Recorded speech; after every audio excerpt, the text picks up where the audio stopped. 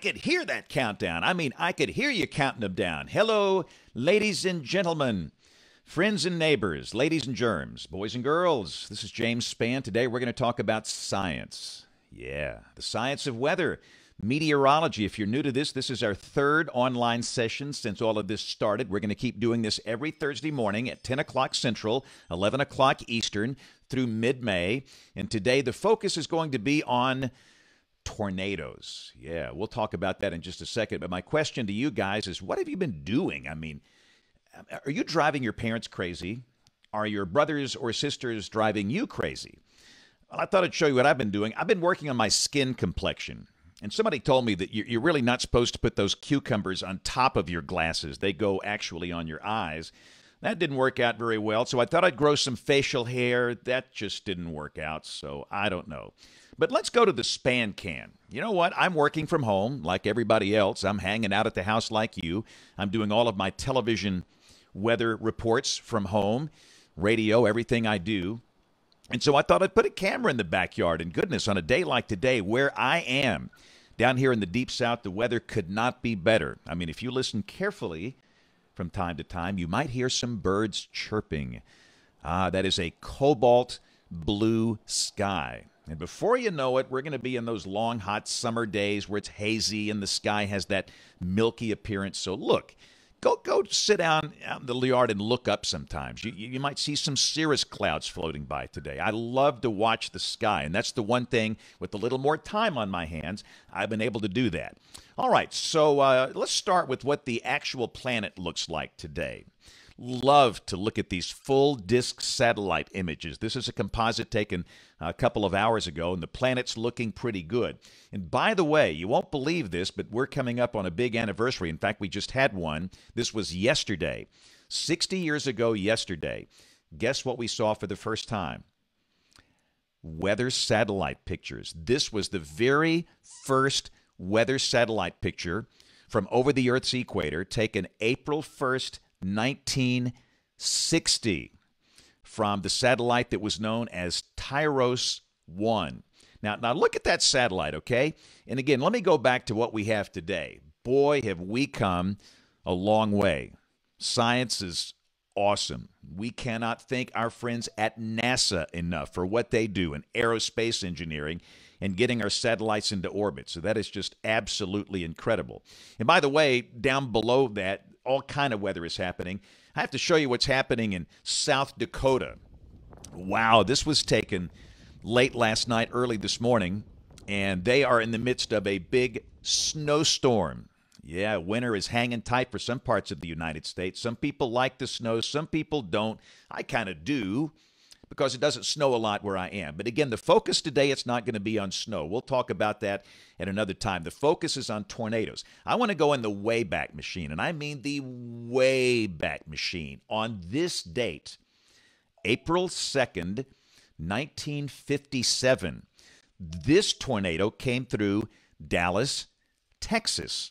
I used to work in Dallas a long time ago, worked for Channel 4.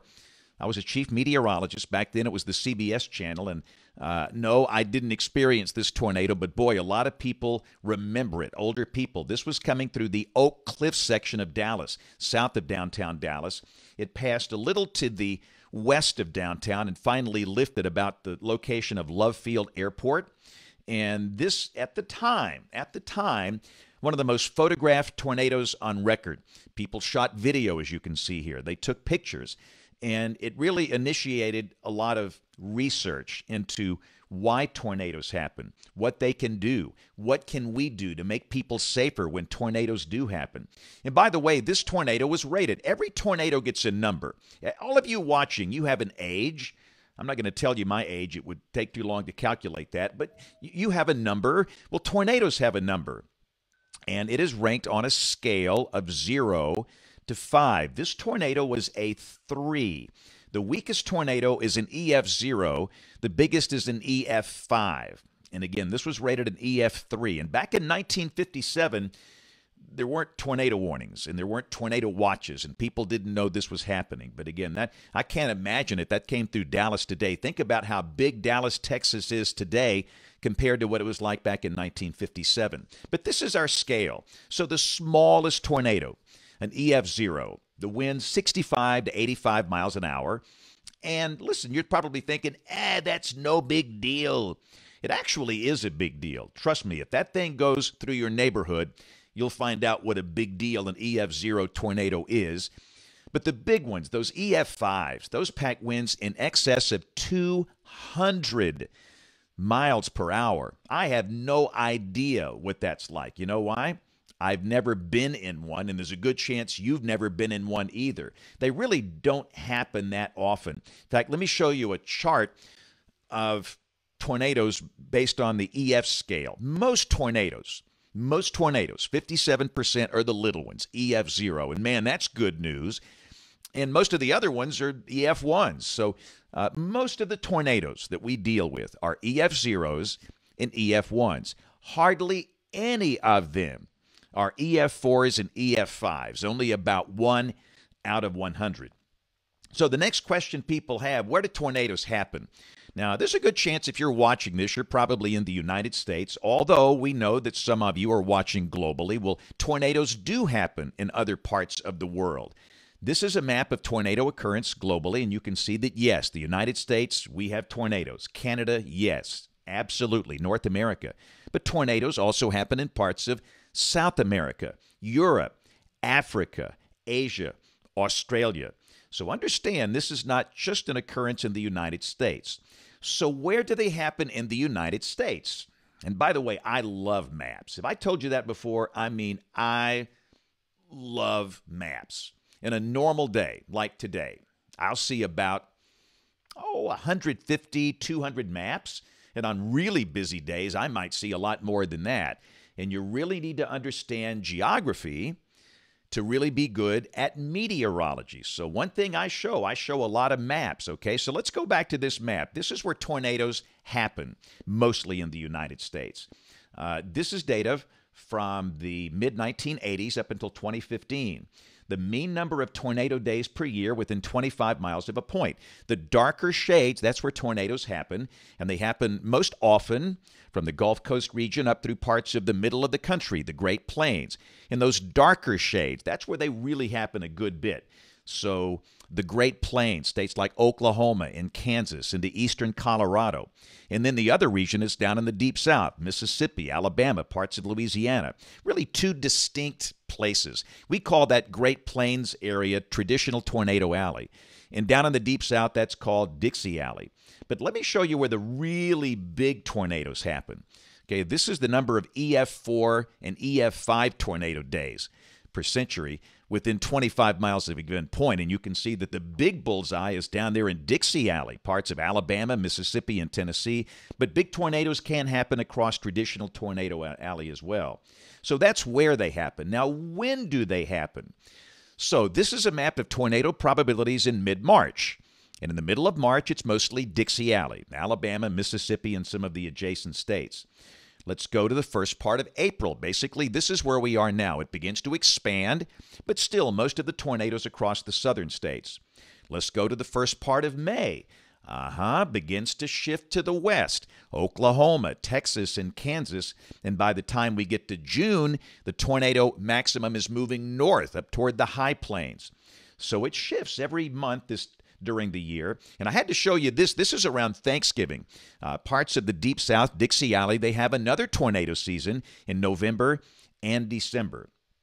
So that's when they happen. And how do they form? Well, first off, I've got good news. Tornadoes don't happen a lot. That's the greatest news of all.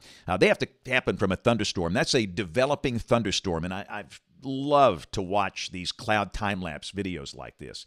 But you can't have a tornado without a thunderstorm. In fact, let me go back to the Spann cam. Let's see if we can hear a bird chirping. Sometimes they're loud, sometimes they're not. Guess what?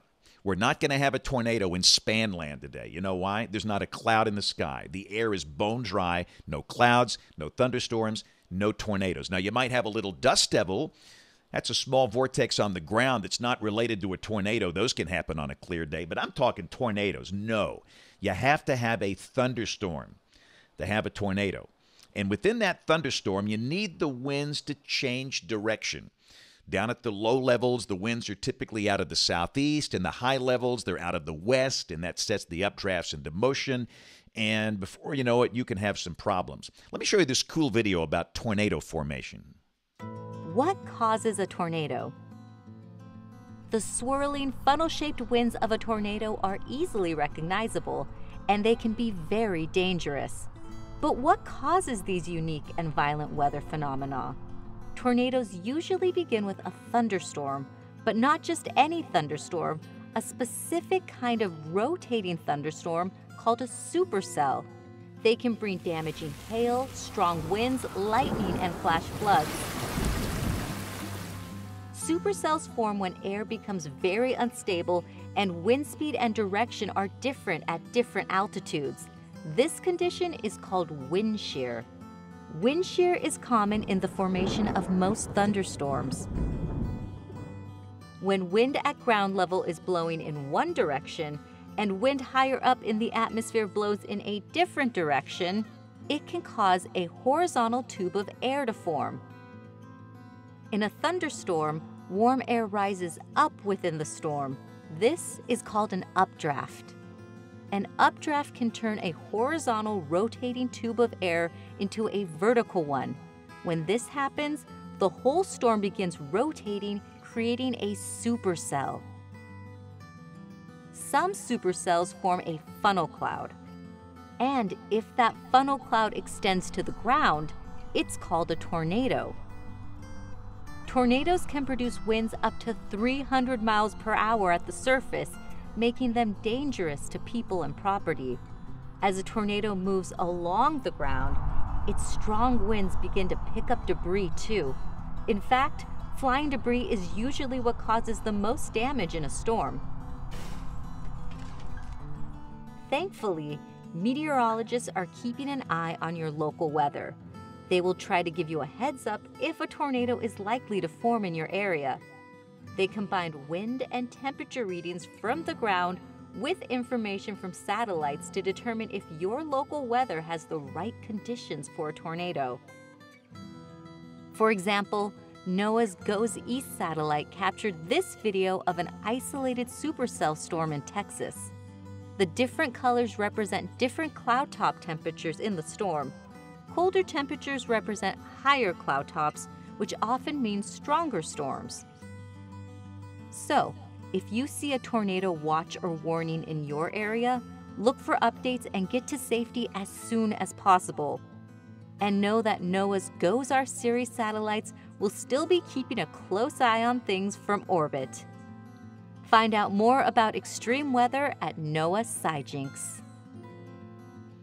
And we are so happy to have our partners being NOAA. Those are our friends that work for the federal government, and they work for the National Weather Service, and they do a lot of research. They do things like I do. They help to develop the satellites, and of course NASA, our buddies there, they get the rockets that put them into orbit. So we are so thankful for them. But again, I've got to show this fantastic video. This is a simulation of an EF5 tornado. Check this out. This is from the University of Wisconsin-Madison.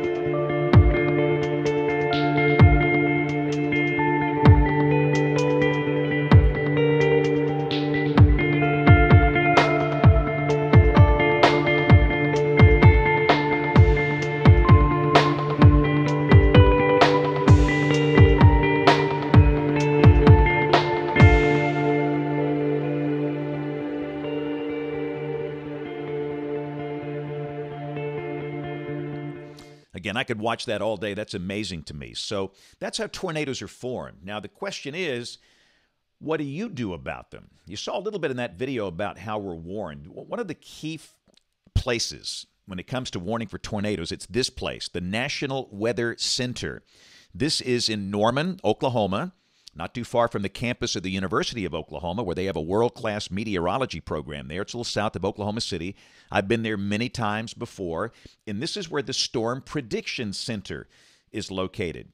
These men and women, these brilliant scientists, and really they're good. They are our Army Rangers, our Navy SEALs, the best of the best. They are on 24/7 watch, monitoring the atmosphere to determine if conditions become favorable for tornadoes.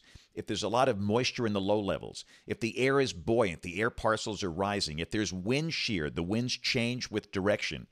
And every day, no matter if the weather's good or bad across the country, they issue severe weather outlooks. And I want to teach you guys these outlooks. This is important for everybody. In fact, you might help me by teaching your parents how this works, okay? Every day, you're going to have a risk of storms if there's a chance of storms. Well, first off, you might have storms that aren't severe. And by the way, to be severe, you should know this by now. You've been to a couple of these online weather schools. Only two things can make a storm severe. Number one, it's hail.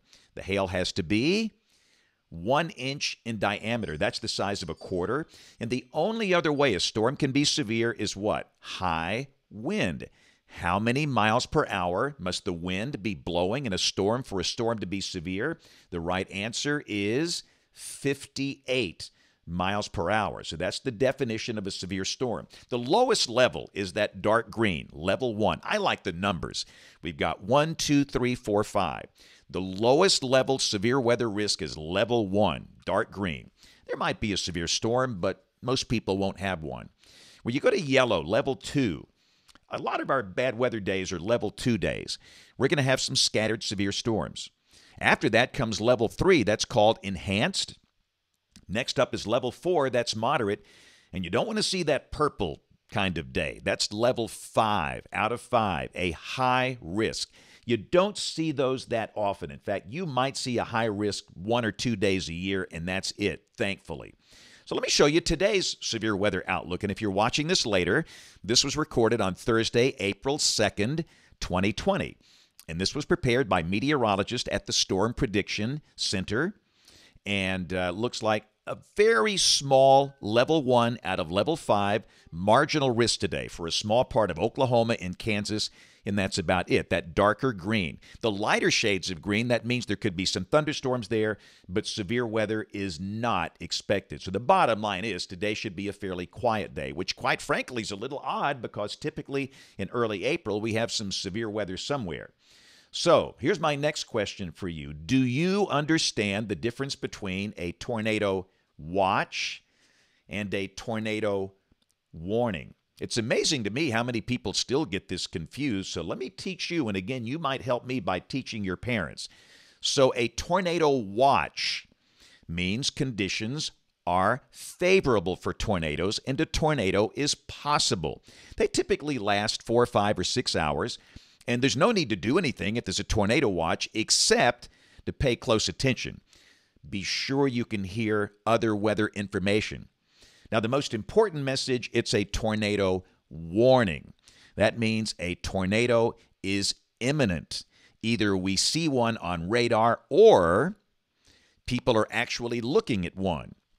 And that's when you go to your safe place immediately. If you're in the polygon, we use these geometric shapes called polygons to warn people, and you respect the polygon when there's a warning. And the watches are issued by the Storm Prediction Center, but the warnings are issued by local National Weather Service offices all across the country. This is the National Weather Service in Birmingham, Alabama. This is where I am. And like the Storm Prediction Center, they are there 24 hours a day, 7 days a week. They're there on Christmas. They are there on the 4th of July, and they work hard to always monitor the weather. And they're the folks that issue the warnings that you see on television or hear on the radio. And they do a great job, and it's hard. A lot of people think, oh, I could issue those warnings. Well, you might want to try and sit in that chair and see how hard it is, because you don't want false alarms, but you want to be sure that you warn for every single tornado. And the big instrument we use to detect tornadoes, you know what that is. It's this. What is that? No, it's not a volleyball. This is weather radar. And I bet you've driven by one of these things and you didn't even notice it. Or maybe you saw it, you didn't know it's in there. Well, inside that ball, there's a really big antenna that's constantly spinning around all day, shooting out little beams of electromagnetic energy. And if a beam of energy strikes a raindrop, it will bounce off the raindrop and bounce back to the antenna. We make maps where the bounces are coming from, and my maps look like this. Now, I showed you this last week and the week before, I think, so I'm going to give you a test. Let's see if you can pick out the tornado. This is a violent supercell thunderstorm, and there is a tornado. This was a large tornado in this storm. This was on April 27, 2011. All right, I'll give you a second. Everybody take a look. Pick out a spot on the screen. You got this. You know where that tornado is. It's down there at the end of the hook in that little spot of red and white. There's no heavy rain there. That was, in fact, wasn't much rain at all. That was the radar beam bouncing off debris being lofted up into the tornado. Things like tree limbs and boards and bricks and glass and nails. And I mentioned that this was on a day 9 years ago. This was April 27, 2011. In my state, on that one day, we had 62 tornadoes in one day. Now, let me just tell you, first off, this doesn't happen a lot. This is what we call generational. This means something like this tends to happen about once every 40 years. It's happened before, and it's going to happen again, but it just doesn't happen a lot. We had a day like that here in 1932, had a day like that in 1974, and then we had 2011. So 62 tornadoes in one day. Imagine that. And a lot of you, this was before you were born, but this was a historic day. And again, you see our rating. Look over there on the left. You see those numbers. You know what those numbers mean. That's the enhanced Fujita scale. The weakest tornado is a 0. The biggest is a, 5. You got that. We had 3 5s on this day, 3 purple lines. 2 were side by side up in northwest Alabama, and we had 1 over in the northeastern part of the state. And to have 3 5s in one day, that is so rare. And wow, we had a lot of 4s, all those red lines. In fact, let me show you one of our 4s that day. This is going to become an EF4 tornado. This is live on television, and this tornado is approaching a town where about 25,000 people live. And the creeper that you see on that screen right now, that would be me. All I'm doing is standing in front of a green wall. Looks like it's back there. But this is a bad tornado, but it's really a good story. Again, over 20,000 people live in this town, but everybody was okay. They heard the warning. And again, you know this now because we taught you this. The message we use when a tornado is coming is called a tornado warning. And the people heard it. They knew how to get the message. They turned on the TV, and there it is. They didn't have to look out the window or walk out in the front yard. We know that people want to see it, and a lot of times you can't see it. That's important to understand. Many tornadoes happen at night. Many tornadoes you can't see because of hills and trees. Many tornadoes are wrapped in rain. But this one you could see, and we could show it live on television, so people saw it, and they went right to a safe place, and they got there. And again, this was really bad. Was there bad damage? Absolutely. But you know what? If you drive through this town today, it's a lovely place called Cullman, Alabama. Most people would never know this happened. Now, if you live there, you know that it happened. But we can rebuild a school, a church, a house, a business, but we just have to be sure that you are okay. Later in the day, this is a tornado coming up on Tuscaloosa, Alabama. Again, you can see the hook and the debris ball in the radar picture, and this is a live video, live on television that day, about 5:15 of an EF4. This is a big one coming through the southern part of the city of Tuscaloosa. And this is pretty hard to watch, guys. I don't like to watch this. And by the way, all of this is on YouTube. If you'd like to watch coverage of this day or other videos from this day, there's some remarkable images on YouTube. I don't necessarily spend a lot of time looking at this. I've taken all the data I need from this day, and we had that. We've done research on it. And I moved to Tuscaloosa when I was started 5th grade. And this is a very special place for me. This was a time in my life where times were kind of hard, and there were some wonderful people that loved us and encouraged us and helped us. But this is ground video coming from John Brown and Mike Wilhelm of this big EF4 tornado coming through Tuscaloosa. And if you look carefully, you'll see some debris that's being lofted. Again, things from the ground are being taken up. That's a violently rotating updraft. And that's what it looked like from the ground. And again, I can't tell you enough that you will not see most tornadoes. The tempting thing to do when there's a tornado warning, you're in the polygon, it's to what? Go look for it. And I understand that that's human nature, but that doesn't make any sense. That wastes time that you could be using getting to a safe place. Now, this tornado stayed on the ground for a long time. This was what we call a long track tornado. Understand, most tornadoes last for a few minutes and they are gone. They're tiny, they're EF zeros. Some are down for maybe 1 minute or 2 minutes and they're gone.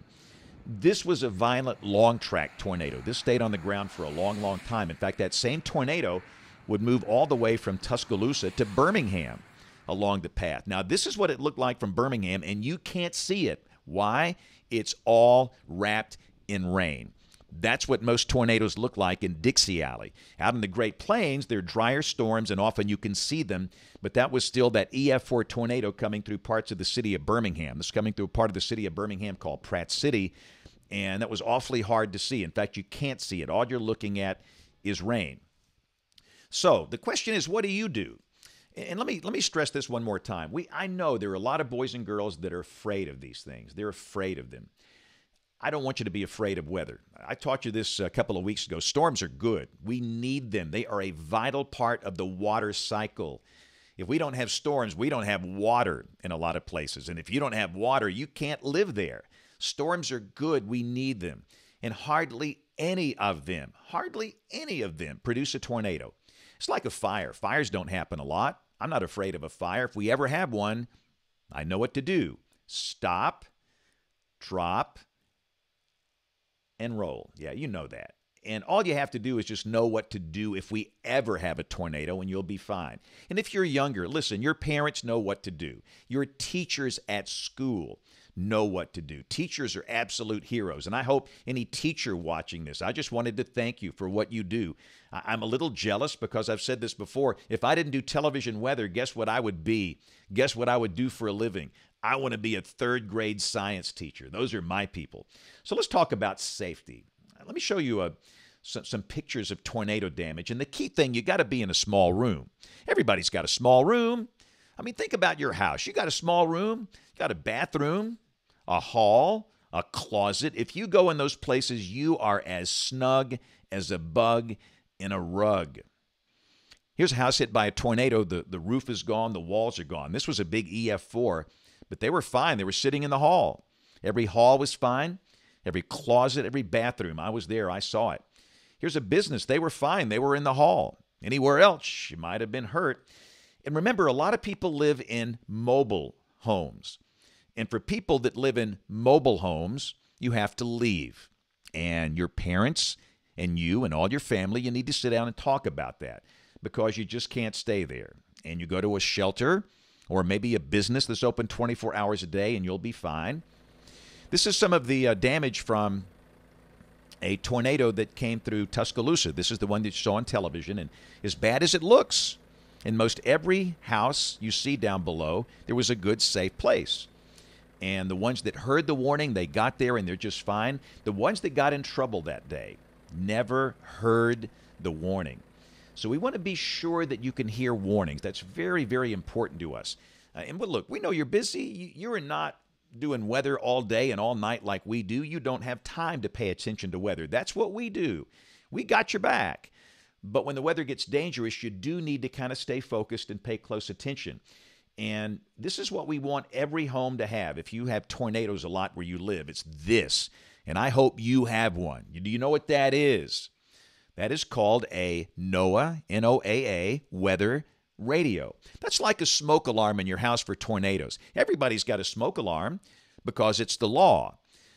But most people don't have one of these, and they're very important. Listen, I have one here at my house because typically during tornado weather, I'm at work at the TV station, and I'm on television. I can't call my family, but I know they get the message because they have that NOAA weather radio.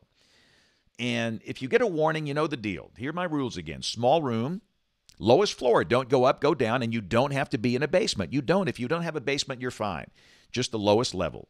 Near the center of the house, put as many walls between you and the outside as you can and away from windows, and we'll be fine. Never, ever, ever be afraid of tornadoes, okay?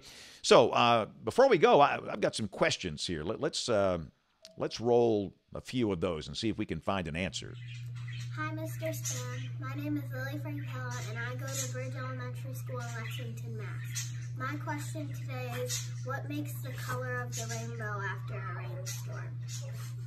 Ooh, I love rainbows. And anytime I see a rainbow, somehow I will stop my car if I'm driving, get out safely, and just start watching and taking pictures. Rainbows are awesome. And this is the deal. To have a rainbow, you really need to have a rain shower, some rain around. What happens, the sunlight goes through raindrops, and you get a refraction process that splits the sunlight into different colors, making the rainbow. And I hope I hope everybody watching this knows the colors of the rainbow in the right order. Red, orange, yellow, green, blue, indigo, and, say it, violet. Yeah, come on. You learned this in elementary school, I hope, or maybe you will learn it. Roy G. Biv. That will crawl up in your mind. That will be there until you're an old person like me. Those are the colors I just taught you in the rainbow. Red, orange, yellow, green, blue, indigo, and violet. All right, let's find another question. Hello, Mr. Spann. My name is Sophia, and I am 8 years old. I live in Trussville, Alabama. I was wondering, how did a tornado get its name? And why do hurricanes have eyes? Bye! Thank you for doing this. It's while we're all stuck at home. I love how Sophia's sister, she was admiring her hands and so well behaved during that question. Great question. Yeah, we're stuck at home. I understand that. So what tornado, where did that name come from? Well, believe it or not, this was actually before my time. The origin of the word tornado goes back a long way to the Spanish language. Tronar, to thunder. We think that's the origin of the word tornado. And that kind of morphed out of a couple of other words, tornar, which is to turn, and then tronada, which means thunderstorm, into tornado. And we think that word came along in the mid-16th century. That's a long time ago, so it's been around for an awfully long time. And your other question was about the eye of a hurricane. And let me just say one thing about weather. I think it's important to say there's a lot we don't know. And let me just say this right up front. I need some of you watching this that really like weather to get into our science when you go to college. Listen, some of you girls watching this, some of you boys are going to work in science one day, hopefully mine. The science of weather is called meteorology. And I promise with all my heart, by the time you get to college, there will be a whole lot to learn because as I get older, and I've been doing this over 40 years, I'm understanding how much we don't know. And there's a lot we don't know about hurricane formation and why that eye happens. I do firmly believe a lot of the eye formation is related to the Coriolis force. The Earth is spinning. The Earth is spinning and spinning and spinning. Never stops. We're tilted on an axis. And because the Earth is spinning, it deflects the winds a little bit. It's called the Coriolis force. And I think that's part of the reason the winds are deflected, the stronger winds away, and that helps to create that eye. But eye formation is still a great mystery, and not all hurricanes have eyes. The weaker hurricanes or disorganized hurricanes don't have one. The ones you're seeing here, yeah, these are very well-organized eyes. In fact, that was a close-up look at the eye of Hurricane Dorian that was near the Bahamas. And the bad part about that thing, it just sat there. I mean, it sat there for hours and hours and hours. And the eye is an amazing thing. In the eye, it's calm. Basically, if you look up, you can see blue sky and sunshine, which is just absolutely remarkable. In fact, let me show you a photograph taken by hurricane hunters. This was in Dorian last year, and that's the eye. Look at the deep blue sky and the sunshine up there. This is a hurricane hunter plane about 10,000 feet off the ground, but you see the wall of clouds. That is called the eye wall, and that is the worst part of the storm. But this is the airplane they fly into hurricanes. That's a C-130. And there are other types of aircraft used as well, but this is what they fly out of Keesler Air Force Base down in Biloxi, Mississippi, and they do a great job.